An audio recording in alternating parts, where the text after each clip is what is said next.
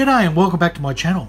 Now, as you can see, the bounty has moved ahead in leaps and bounds. I've completed this section of planking. I'm just waiting for these little toothpick pins here to dry, and I can cut them away as I've done already this section here.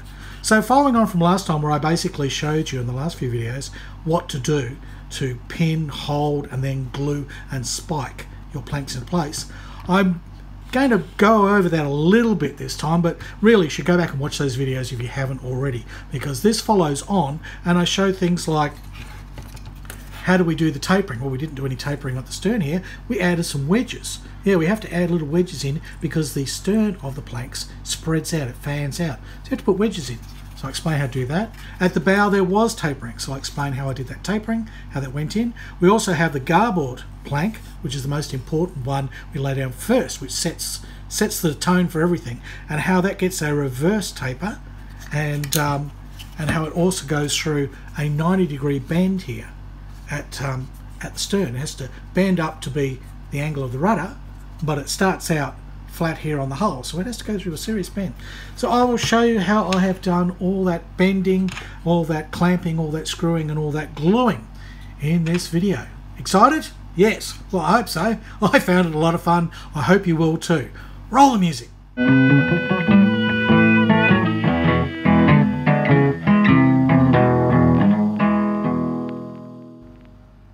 can see I've already started planking the lower hull, and I've got 4 planks on there. They're already glued in.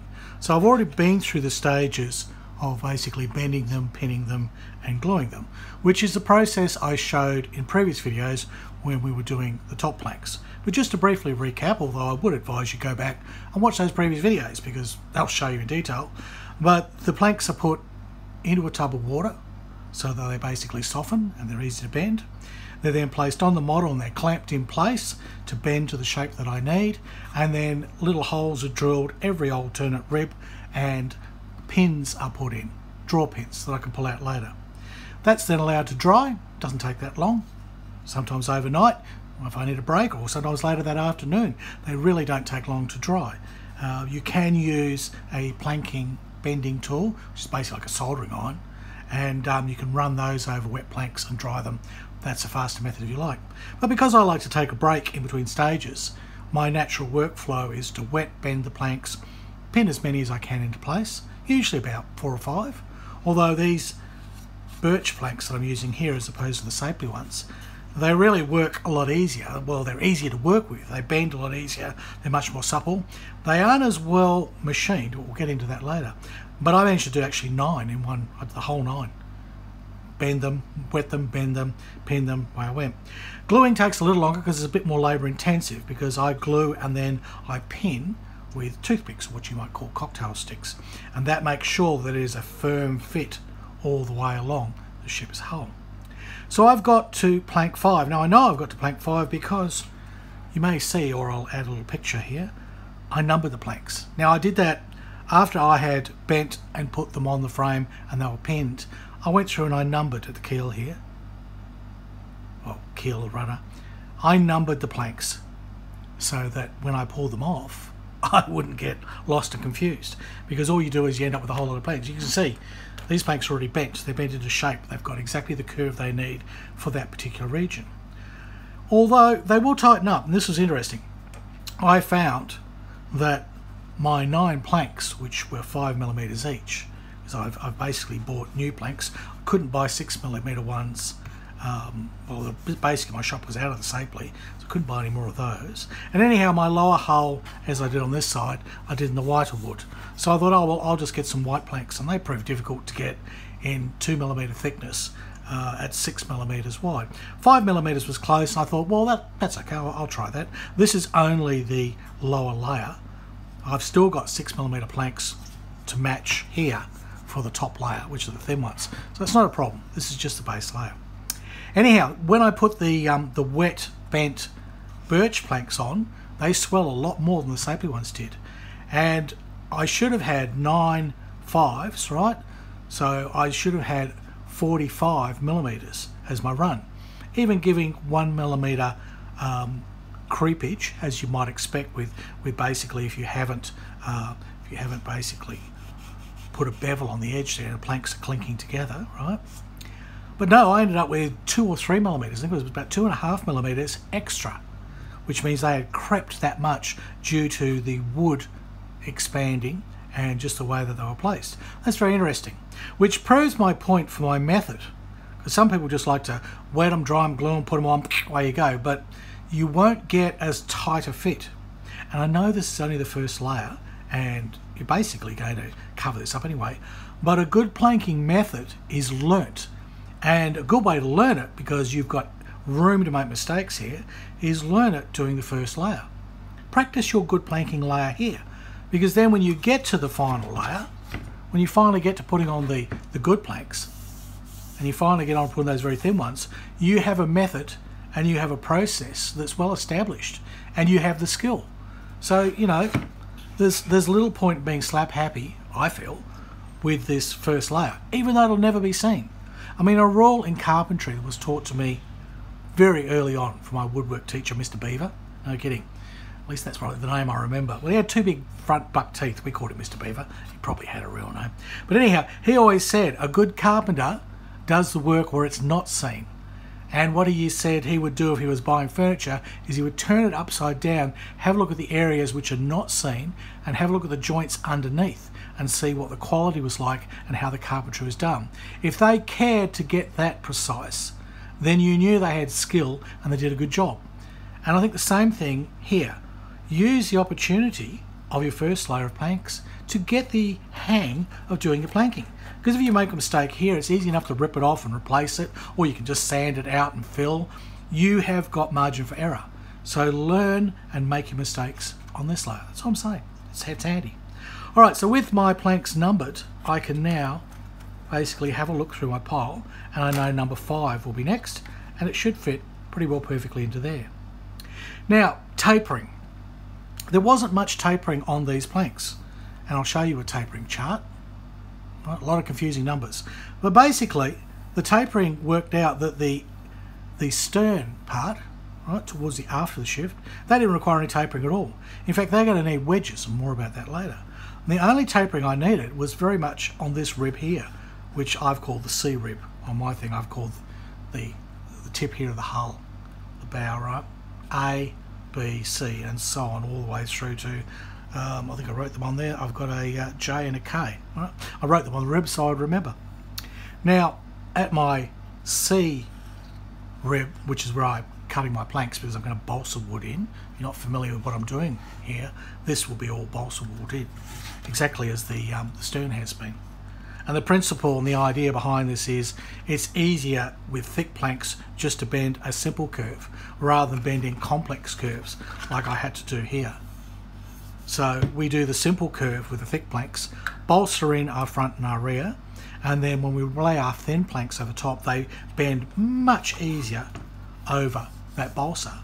But you've got the structure and the rigidity, which is what you're trying to do with the thick planks, is actually make the thing strong, make the whole frame nice and strong, and it holds its shape. So you get the best of both worlds. You get the fixed shape, you get the strength, but your front and your rear is just balsa blocked into the ribs.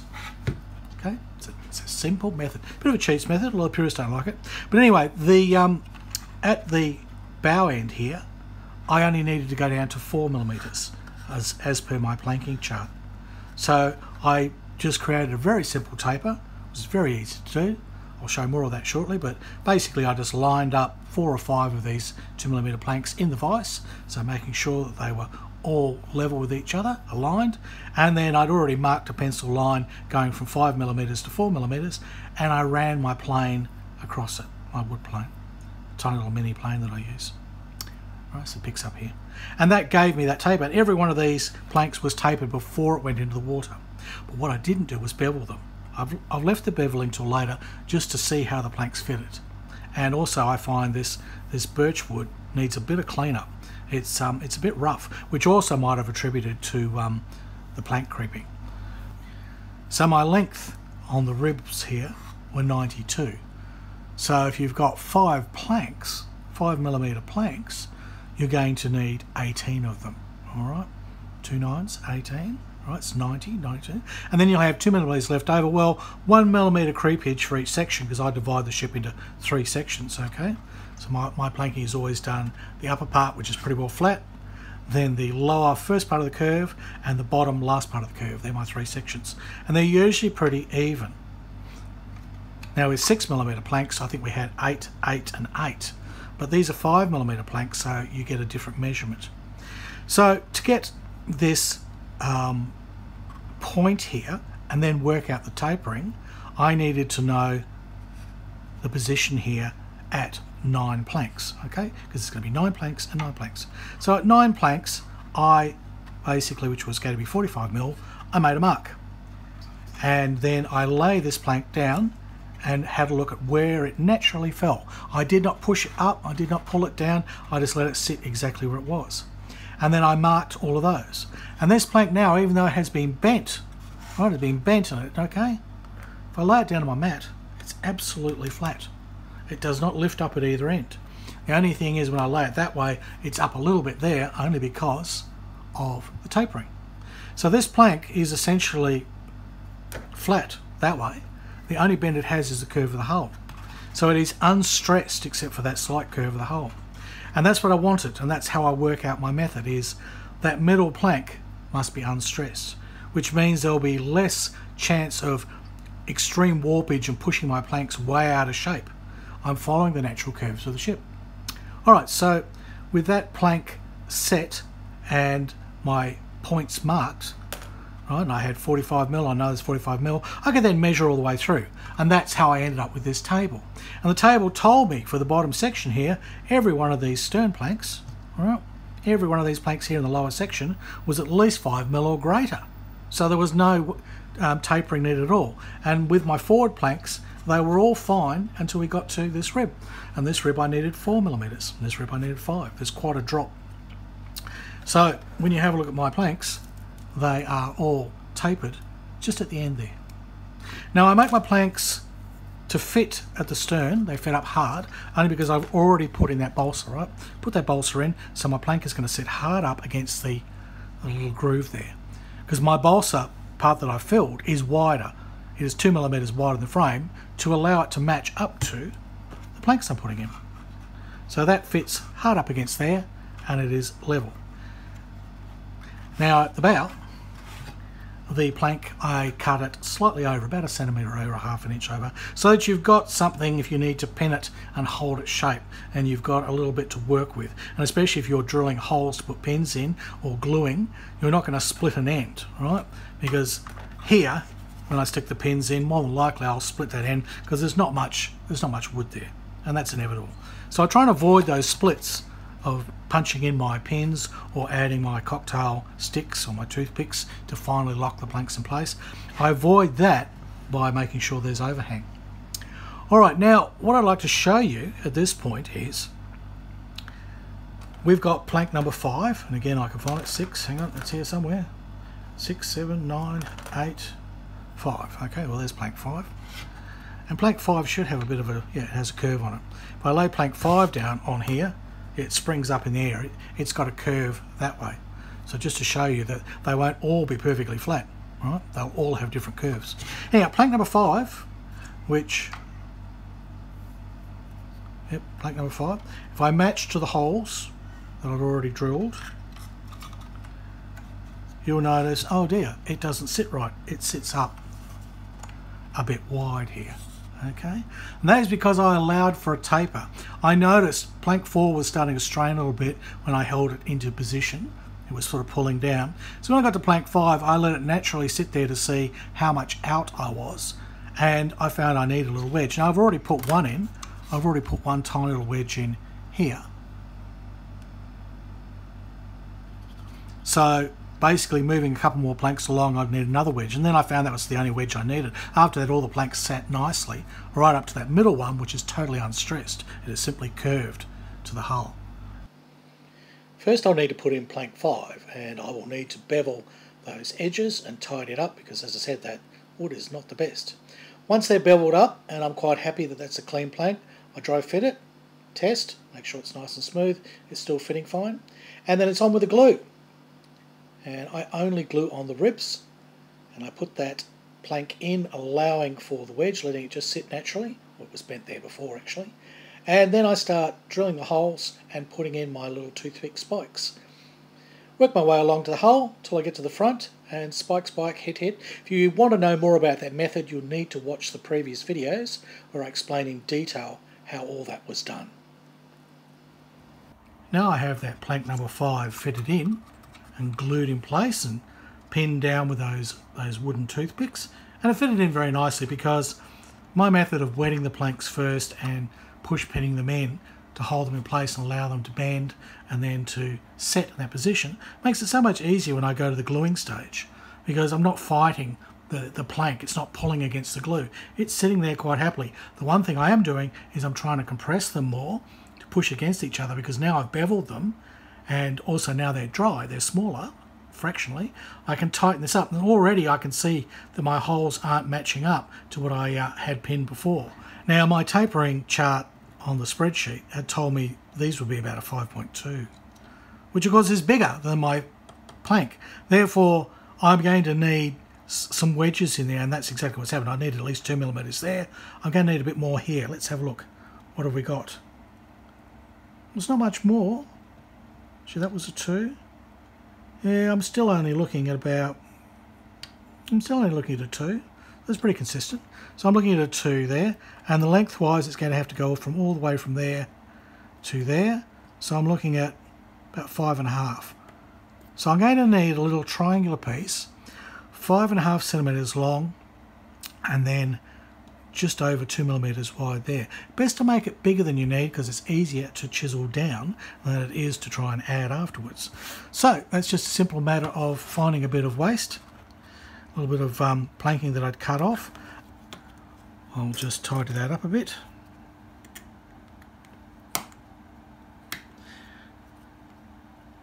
It don't take a lot of cutting, but these are certainly a bit more work than the 0.5mm planks, which are really easy to make your wedges out of.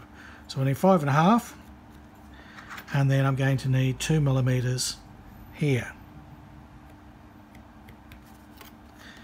And then I'll just use a toothpick to support my rule, because whenever you've got a rule hanging over the edge of a piece of timber that you're working on, a piece of wood, it's good to do that. If you don't do that, right, if you don't do that, you put this on here, and then as you're trying to cut and everything, it'll fall off.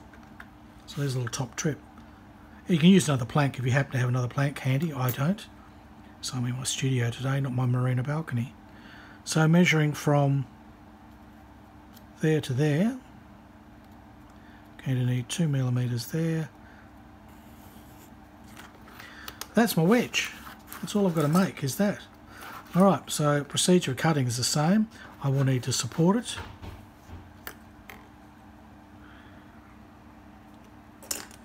And I'll simply get my knife. Now, it's never a good idea to cut into the thin end, because what will happen is your knife will slide off. So what you really need to do is, if that's your natural cutting direction, is you need to cut away and out from a thin end. Okay, so if I place the rule on there now, and this is where I want to come off, okay, so now if I draw across that way, my knife falls off the wood. If I was coming this way, my knife is going to bounce on the piece of wood and I will not get a nice tapered end. So by going this way, scoring in gentle scores,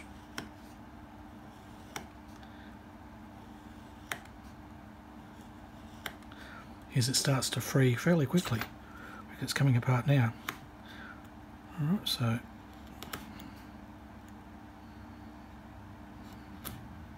use that. And then going this way, I'll need the same trick. I'll always need to go cutting away from the centre and out.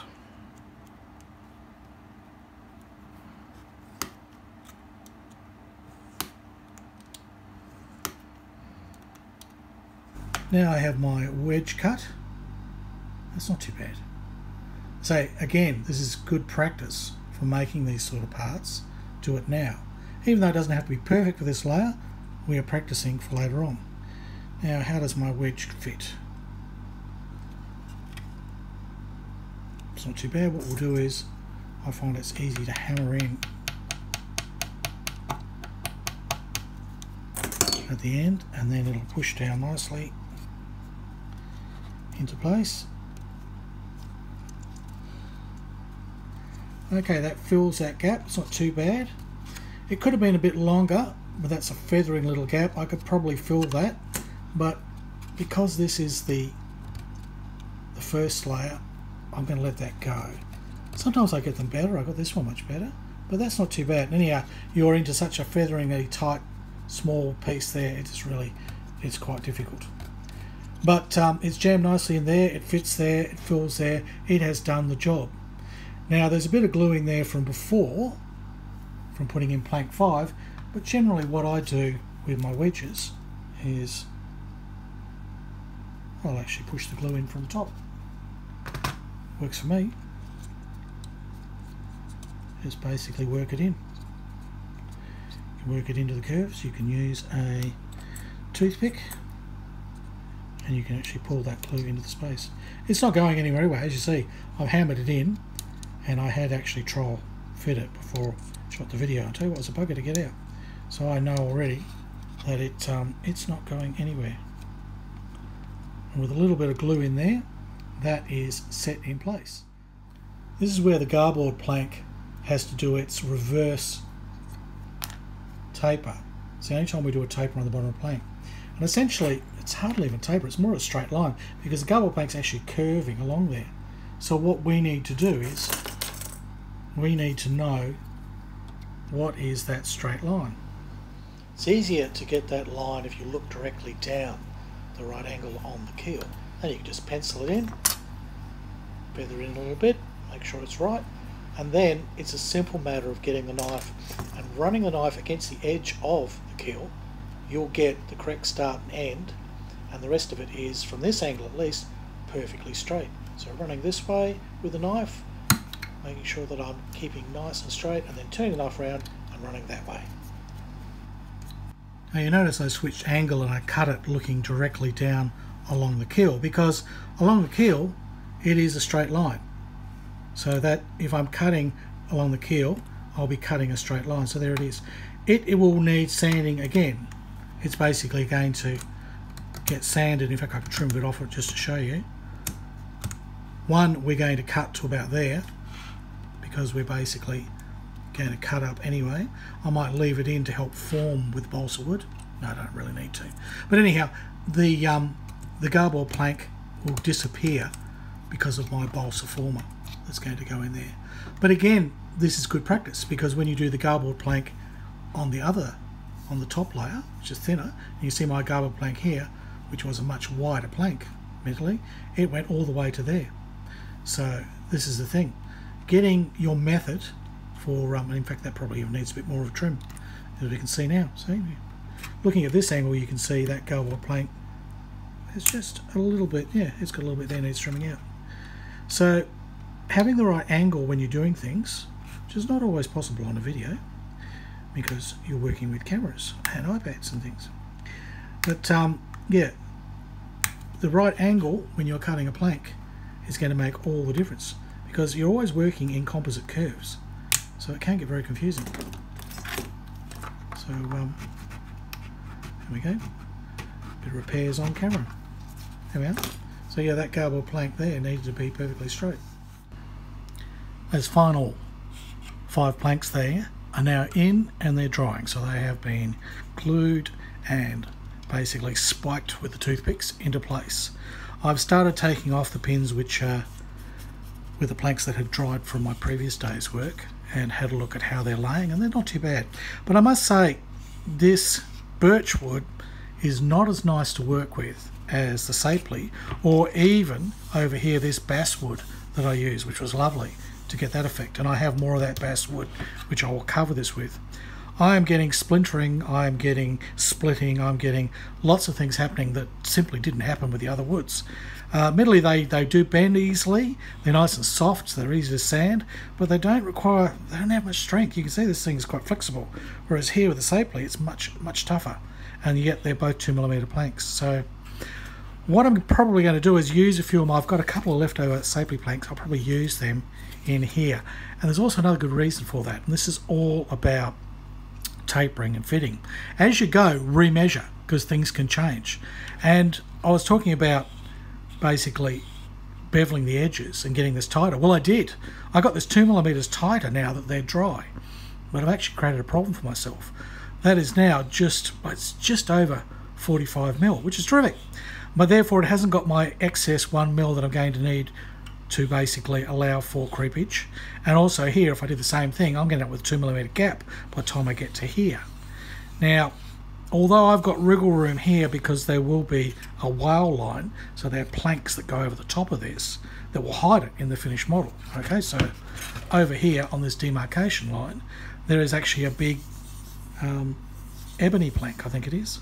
Or is it African walnut? Probably African walnut. Ebony would be too expensive. It's a dark plank, almost a black plank that goes across there.